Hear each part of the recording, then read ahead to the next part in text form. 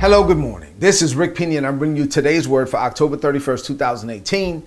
Before I get into the word, I do want to say that I'm back from the Dominican Republic. We did look at several pieces of land. We found one that we believe is the piece of land that the Lord wants us to have.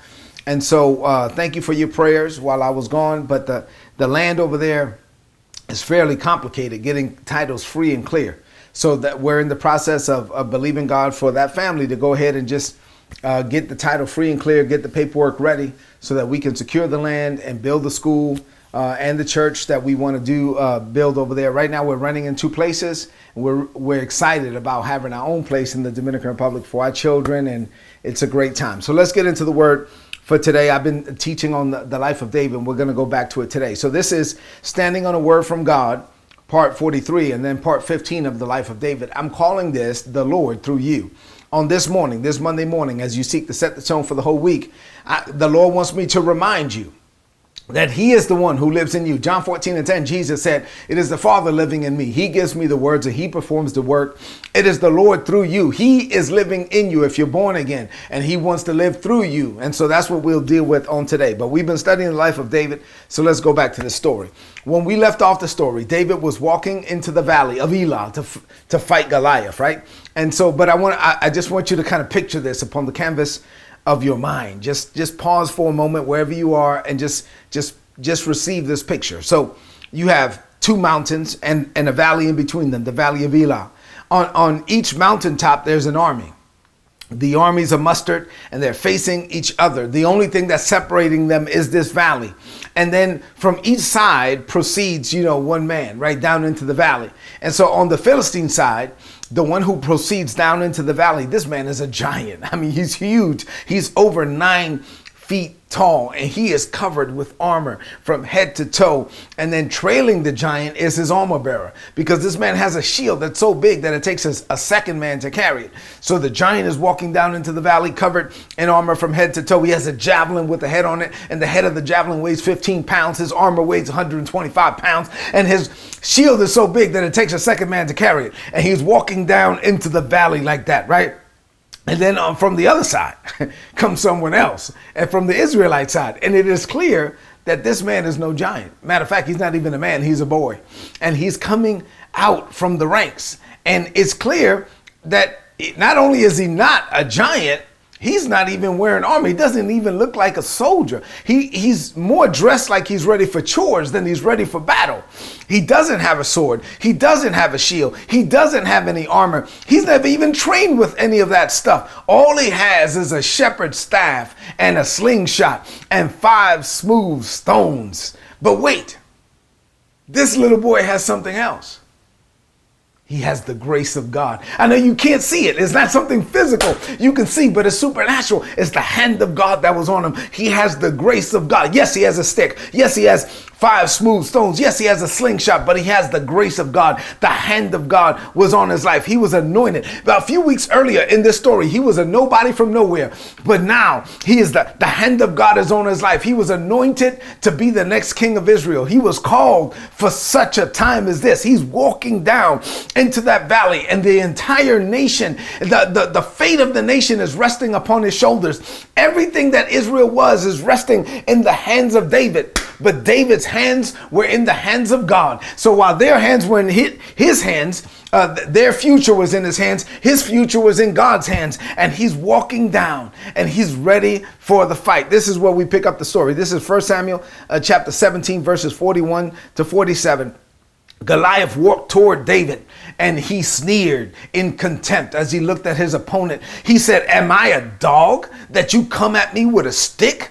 And then he went on to curse David with all of these cursings from the names of their gods. See, but Goliath did not know that you cannot curse what God has already blessed. Glory to God. And David was already blessed. So Goliath went on to say, "Come over here and I'm going to give your flesh to the wild animals." And David stood there unfazed. He didn't have on any armor, but he was unfazed. All he had was a slingshot and a stone, but he was unfazed. Unlike Saul and his men who were terrified by the giant, David was not terrified at all. David said, "Now you come at me with a sword and a spear and a javelin, but I come to you in the name of the Lord of the heavens armies, the God of the armies of Israel, whom you have defied. You see what I'm saying? Now he's looking at this on a whole nother level. You're looking at this like a man, and I'm looking at this from God's perspective. God is on me. This is a spiritual thing. It's not just a physical thing. David was down there. He wasn't just there for hand-to-hand combat. He wasn't just there for mano a mano, just man to man. No, David was there as an emissary of God. He was going to let everyone present that day know that he was representing God and that this giant had defied the God of Israel. And so he was like, you defy the God of Israel, this is what's going to happen to you. So David said, today the Lord will conquer you. Listen to how he's talking. He says, today the Lord will conquer you and I will cut your head off. And then I'm going to give your body to the birds and to the wild animals, and the whole world would know that there is a God in Israel. And everyone assembled here will know that the Lord rescues his people, but not with a sword and not with a spear. Listen, let me tell you something. David said, this is the Lord's battle, and he will give you to us. This is the Lord's battle, man. The Lord is going to conquer you and I'm going to cut your head off. That's what he said. So what does this mean to you today? Man, this is some good stuff. I love this story. This is a young man that's standing on a promise from God, on a word from God, that the hand of God is on his life to do the seemingly impossible. And this is how we're supposed to live. What does this mean to you today on this Monday morning? I have two things to share with you today. Let's get into them. You ready? Here we go. Number one, you have nothing to fear. Look at me for a minute. Let me make sure you get this. You, right now, have nothing to fear.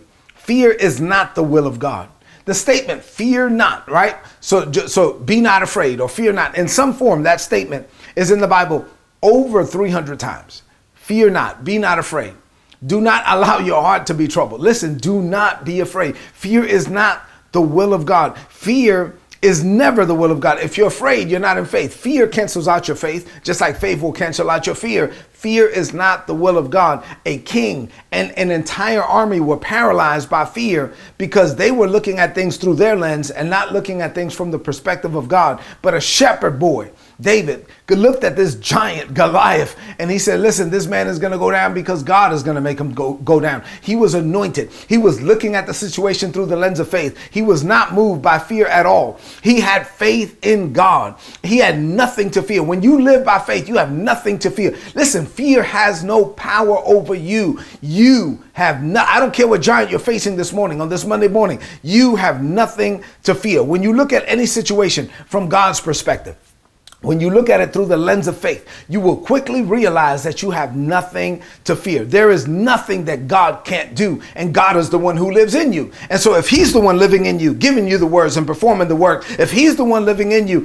great is he that is in me than he that is in the world. If God is in you and there's nothing God can't do, then there's nothing you can't do. You can do all things, Philippians 4:13, through Christ who strengthens you. He's the one living in you. There's nothing too hard for you because there's nothing too hard for God, and God is the one living in you. Number two, I only have two things to share with you on this morning. Number two, you are called to live a life of faith. You and I, we are the just, and the just shall live by faith. You are called to live a life of faith. David's confidence was not in his power, his ability, or his strength. It wasn't human at all. David's confidence was in God. He said to Goliath, listen what he said. He said, today, the Lord will conquer you. Listen, I'm telling you, man, you don't mess with the wrong one. Now God is on me, and God is in me, and God is with me, and God is for me. No, you should have went to mess with somebody else. No, you chose to mess with the armies of the living God. No, you defied the God of Israel. You should have defied some other nation, but you messed around and touched the wrong nation. You touched a nation whose God is the Lord. You know what I'm saying? And so you got to know what you got to look at this thing through the lens of God. He said, the Lord is going to conquer you. You got to look at your situation that says, the Lord is going to conquer this thing. It's not me. It's the Lord that's going to do it. David went on to say, this is the Lord's battle, and he will give you to us. He looked at a giant and said, listen, you messed around and you touched the wrong dude. Now God is involved in this situation. And that's what you got to do. When you got a situation that the doctors can't deal with, God is involved in this situation.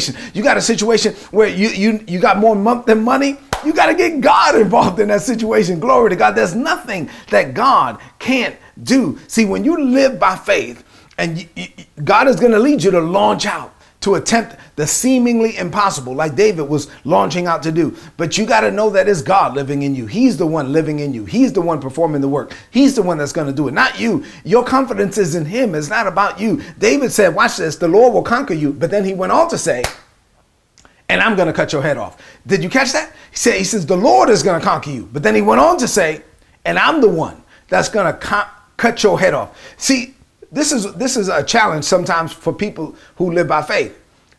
Yes, God is going to lead you to do things. And yes, God can do things for you. But most of the time, God is going to lead you by faith to go do it. And so he says, the Lord is going to conquer you. But I'm the one that's going to go cut your head off. I'm going to let you know. Now, it's not me, it's the Lord doing it, but I still got to go do it. I'm not going to sit back. This is where people mess up. You're believing God for something and then you just sit back. Like, for example, we're believing God for land in the Dominican Republic. Well, guess what? I had to get on a plane and go, and then I had to drive around and look for the land. I'm not going to just sit back and say, okay, well, the Lord wants us to have some land in the Dominican Republic. I'm just going to wait for the land to come to me. I'm going to wait for somebody to call me. I'm going to wait for somebody to email me. Well, you're going to be waiting a long time. No, I got on a plane. I went out there. I believed God. I said, Lord, show me the land. We drove around. We looked for it, and we found the land that I believe is the Lord leading us to have it. You see what I'm saying? So David said, the Lord is going to conquer you, but I'm the one that's going to cut your head off. You just can't wait for everything. God, now there's some things that God will tell you, don't do anything. Don't move. Okay, fine. In those situations where God tells you don't move, don't move. But most of the time, living by faith means you're going to get your happy self up and you're going to go do what God is leading you to do, even when it seems impossible,